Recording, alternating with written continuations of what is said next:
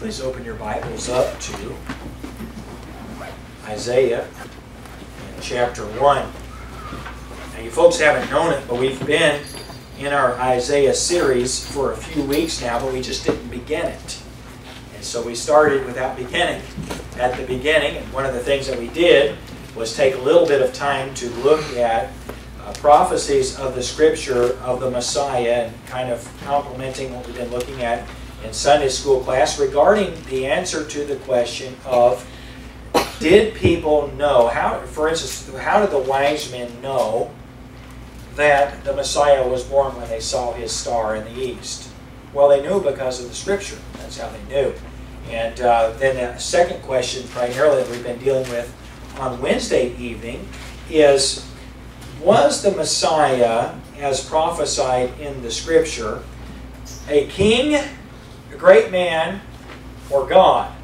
And so we looked at Isaiah 7, we've looked at Isaiah chapter 9, and we saw indeed that any person who's familiar with the Scripture would understand that the Messiah was no human king, but that he was eternal God, that he's the King of kings.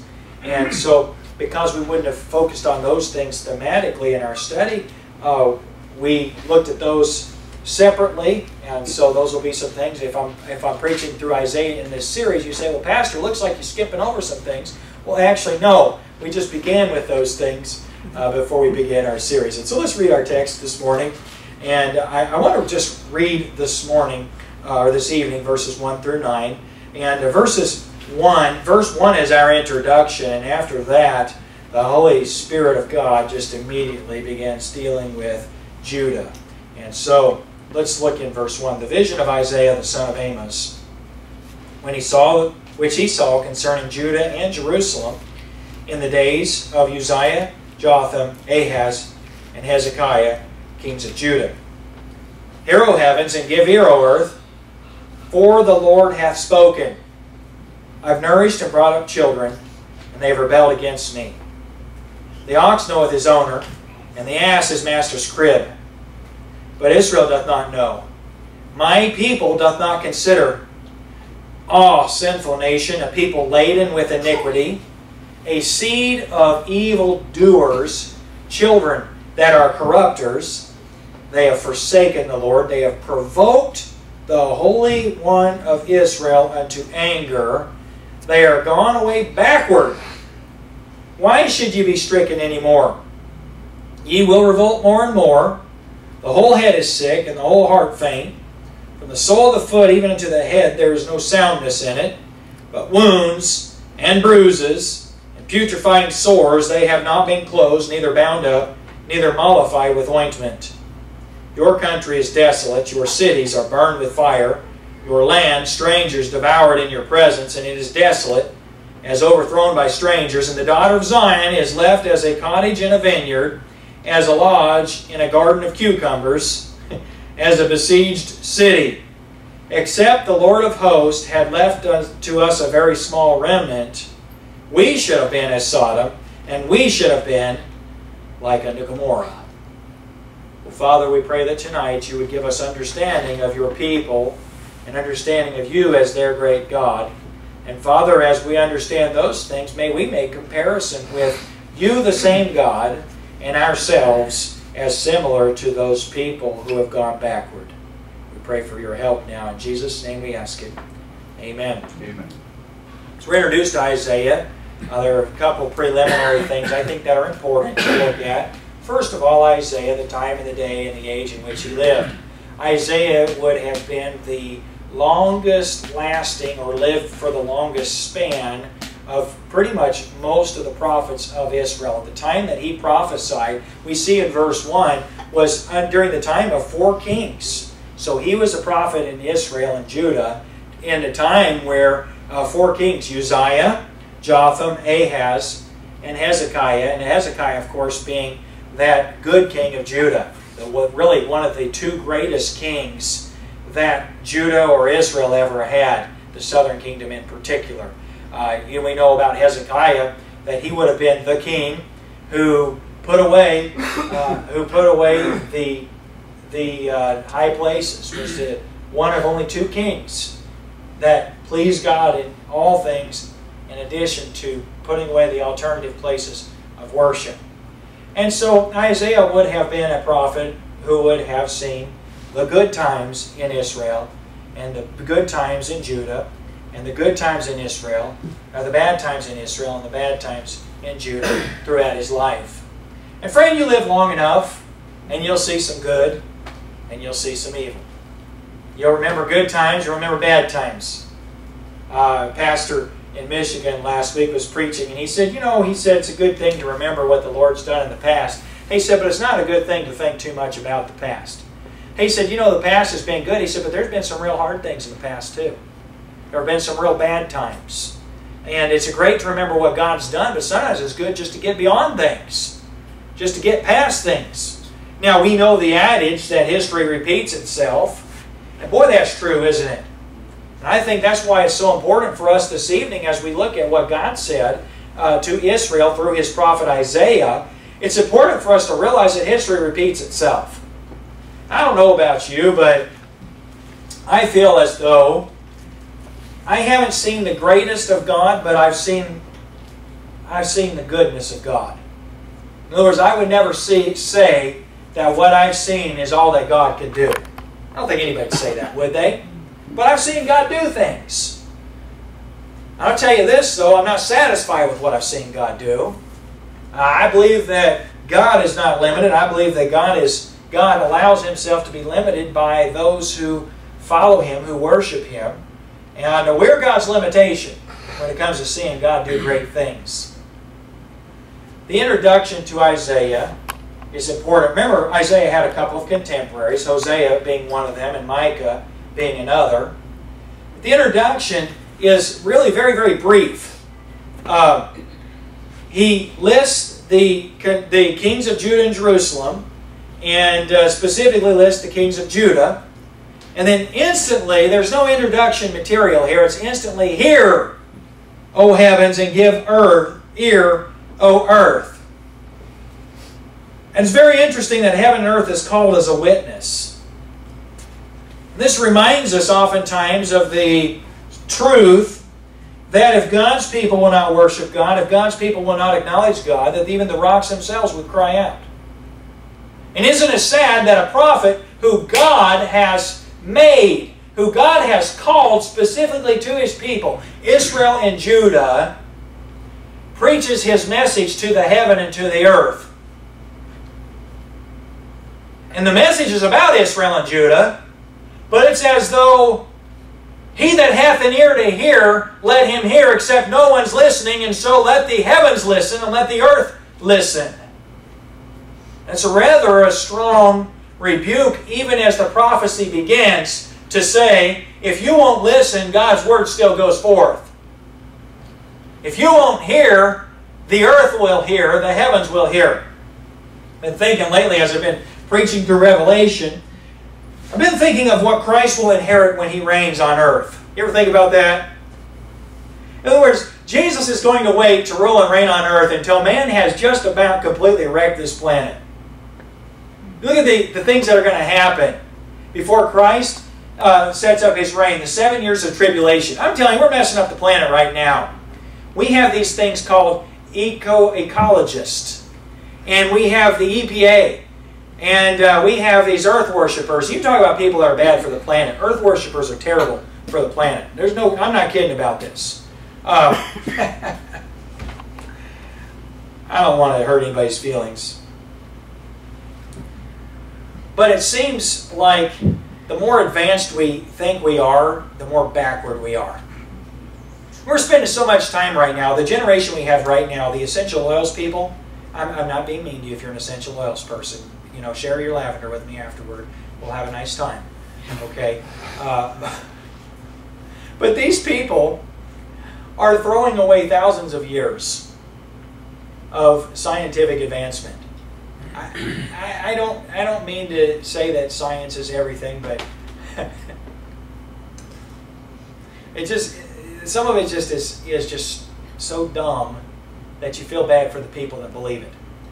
I don't mean to pick on the anti-vaccination people, but I was just reading actually some 1900s newspapers about epidemics, And I was just thinking about how grateful I am that during my lifetime we haven't had any major epidemics. They've even come up with a vaccine for 2 of the strains of Ebola. I never can say that right, Ebola. I don't know how it's pronounced. I don't know which vowel you put the emphasis on. If they had accent marks like they do in the Greek, I'd know. But they don't. But they've come up with vaccines to treat Ebola. That's pretty amazing, isn't it? You know, it may be that as a result of that, some of the nations that have got, and then by the way, that was hyped a little bit more than it needed to be, I think. I think it should have been quarantined as far as travel between countries. But if you look at the numbers of it, there are a lot of other things that actually had a lot bigger numbers. It just happened that at the same time in the United States, we were basically giving away billions of dollars to Iran and allowing them to have nuclear weapons. And so the Ebola thing got to be the news for that period of time. Whenever you hear something like that, you got to ask yourself, what's actually going on that's significant in the world that this, I'm not saying it's not significant to the people that have Ebola, but understand, you know, the significance of it. But you know, the scarlet fever was a major problem. Polio, I don't see it very much anymore, but when I was a kid, there were a lot of people that were crippled by polio and limping and walking around, and I mean, seriously crippled from it. And I'm not saying that healthy people need to be vaccinated for everything, but I'll just tell you something, we're a lot healthier right now than we were before. What's that? Polio would have been before your time, wouldn't it? No, there have been people that had polio when I was a kid. I mean, it would have been treated before my time, but there have been a lot of people that were living with the results of polio. They had polio. You know, I could think of a couple people in particular, friends that had polio. So no, it wasn't before my time. I'm old, really old. So. Anyway, but I just think about these things, and right now we have so many people that think vaccines are causing the world's problems, and they don't realize what the life expectancy was before vaccinations. Anyway, my point is that sometimes we think we're so smart, we think we're so intelligent, and we're not actually, and we're wrecking the earth.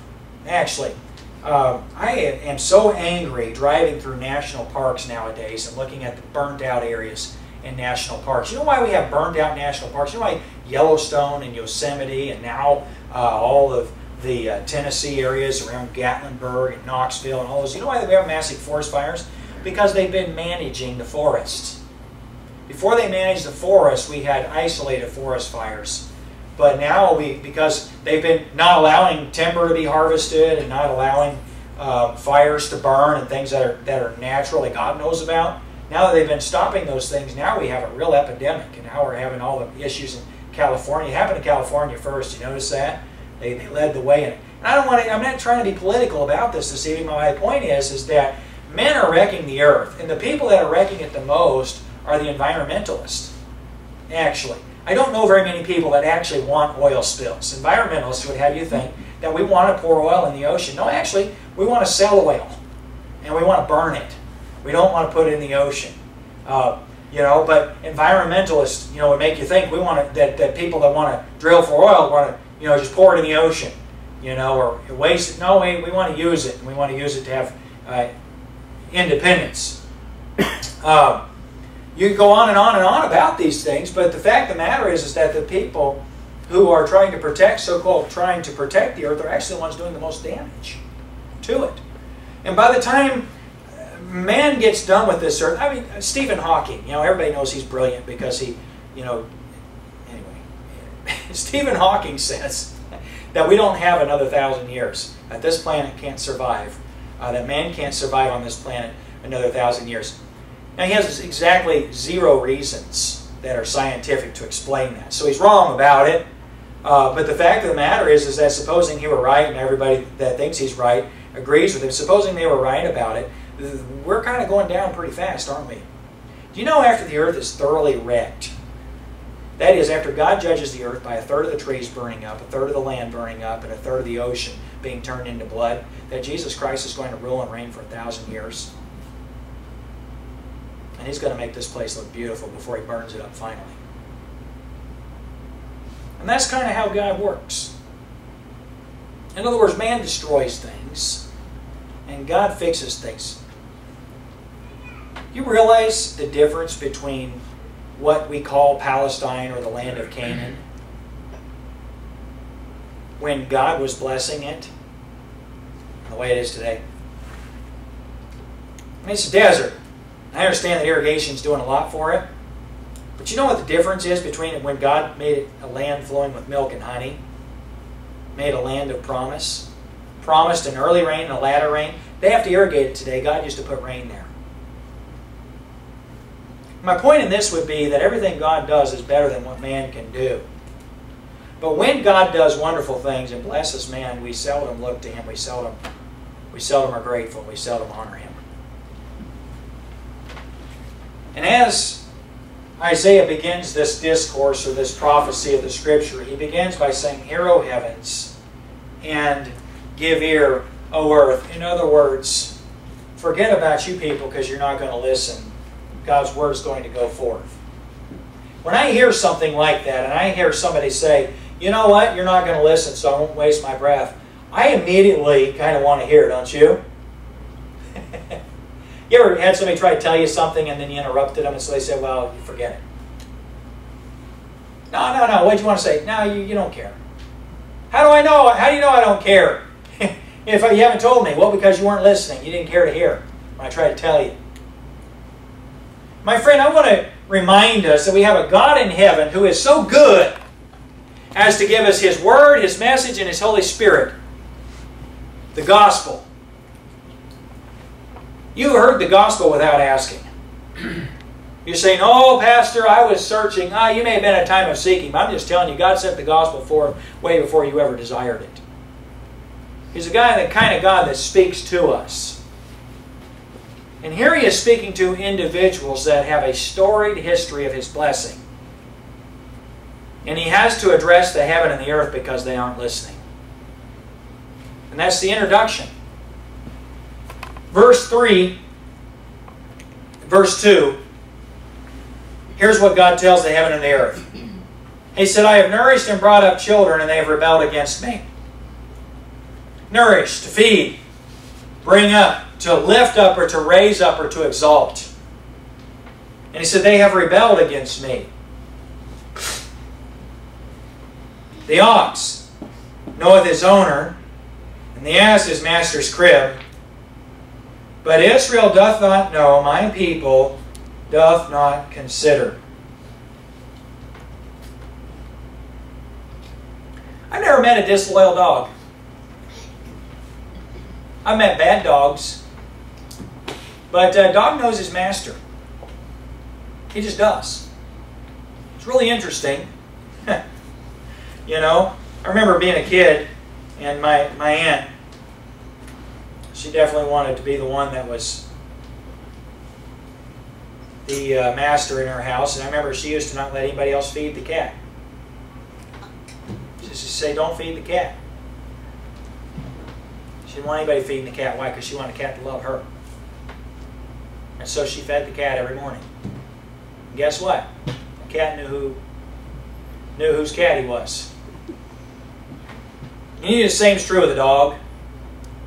You feed your dog and you spend time with him, you play with him and so forth. And it doesn't matter how much better a master someone else could be. That dog, you're his master. He's just going to love you no matter what. Because you're his master. He knows who his master is. The Bible says the ox knoweth his owner. I'm told, I haven't seen this, but I'm told that shepherds can mix their sheep up. In other words, when they keep their sheep out in the pastures, they can bring them in to water or whatever. And shepherds can let hundreds of sheep just mill around and mix in the herds as they're talking or whatever. You don't water sheep, by the way. Sheep eat grass with dew on it.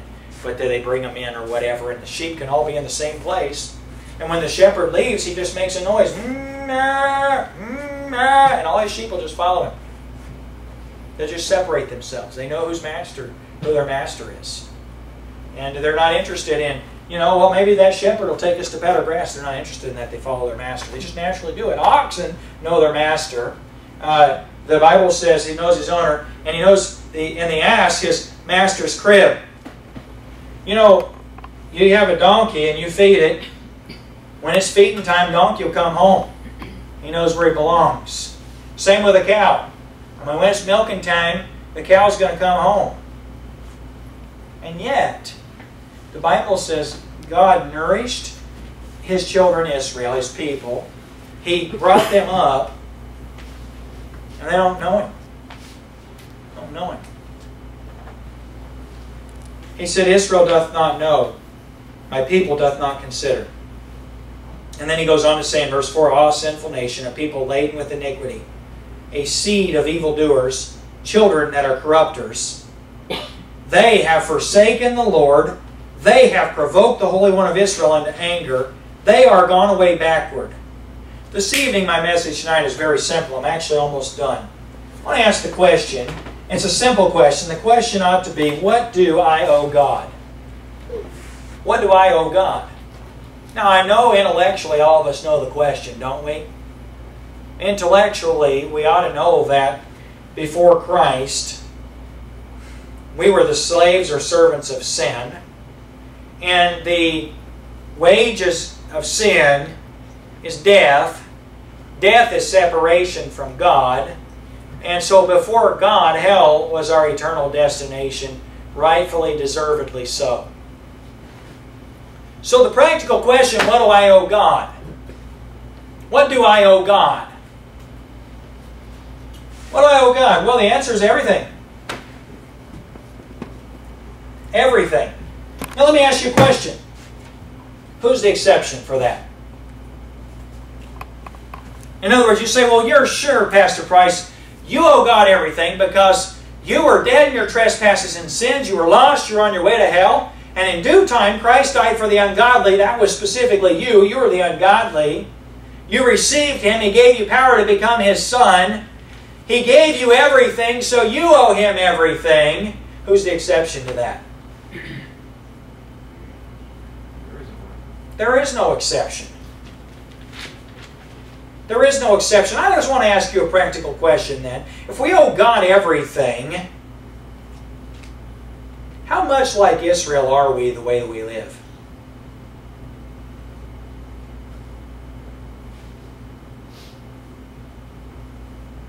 In other words, where did Israel come from? Egypt. What was Israel in Egypt? In slavery. Where did God take Israel to? The desert. Who sustained Israel in the desert? God did. How did they get into this place, the land where He nourished them and brought them up and fed them? God put them there. He led them there with a strong hand. They weren't great warriors. God gave them the land, gave it to them. What do they owe Him? Everything. And yet they did not even know who He was. Can you imagine a dog like that?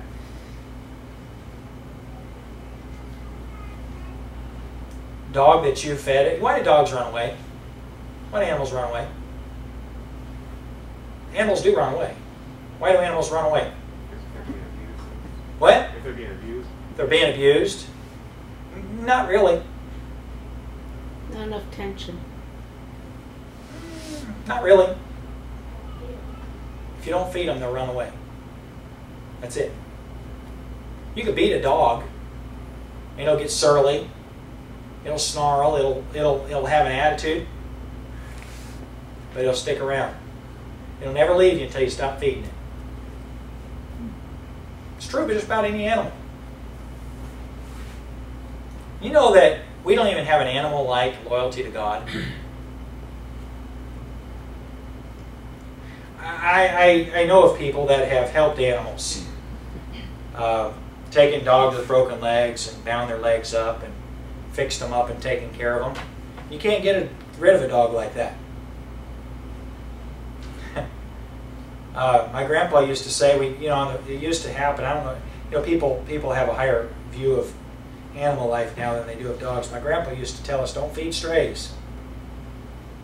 You feed him one time, he'll never leave. You're going to be stuck. We can't be having a whole bunch of dogs around here. We'd have dogs show up on the farm and we'd have to be careful not to feed them. Or we'd be stuck with them. Because the animal knows who feeds him. And my friend, your breath comes from God. Your ability to work, to think, to earn money, everything you think you do, God made you able to do it.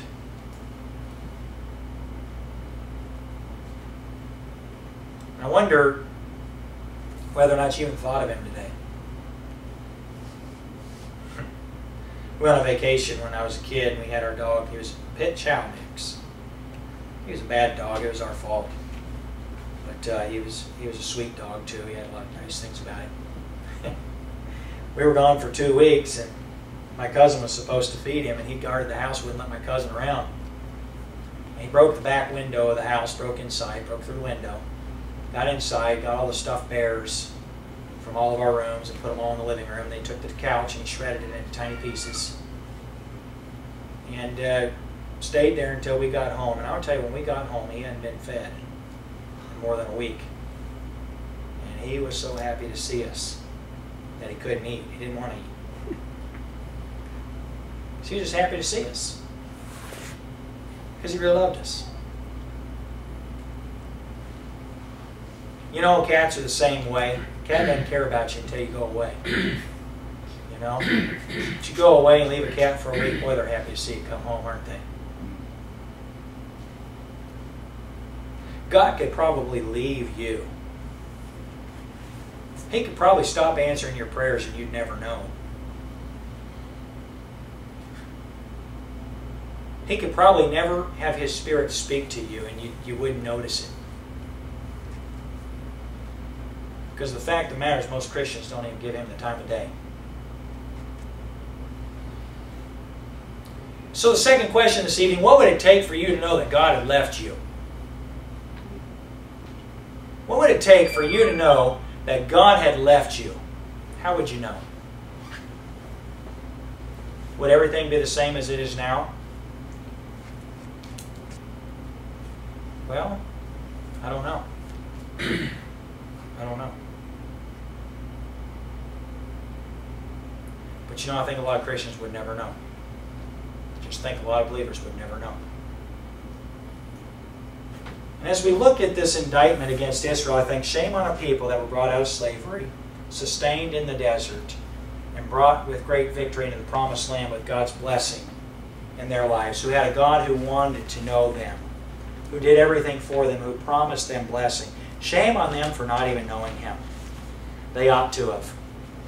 And as I look at the comparison to God, the God of Israel, and I look at the God of Christianity, I ask myself, is the God of Christianity any different? And what's the answer? Not a bit. Not in the least, He's the same God. And then I ask myself, am I any different than those people? That God had to say, "Hear, O heavens, and hear, O earth," because His people weren't listening. And I wonder if today the rivers hear more from God than you do. If the stars and the sun and the moon hear more from God than you do, because the difference is they listen. I don't know. But it's rather convicting when I look at these people and I think, shame on a people who don't even know the God to whom they owe everything. My question is, how much like them am I? How much like them are we? Do you know God? Do you know how much you owe Him? Do you? How much you owe Him? Everything. You know, it's pretty simple to figure that out then. Why'd you go to work today? Why'd you read your Bible today? Why'd you eat a meal today? You can ask yourself, why did I do everything? And if it wasn't because I belong to the Lord Jesus Christ and there's a reason in it that has to do with God, you did it for you, not for God. But you owe Him everything. Would to God that God could say, "Hear, O Christian," and the Christian would hear. Father, I pray that You would help us to absorb both the conviction and the practical application of this truth and evaluate ourselves by it with the help of Your Spirit. Thank You for the privilege of conviction in Your Spirit. Help us now. We believe it. We pray in Jesus' name.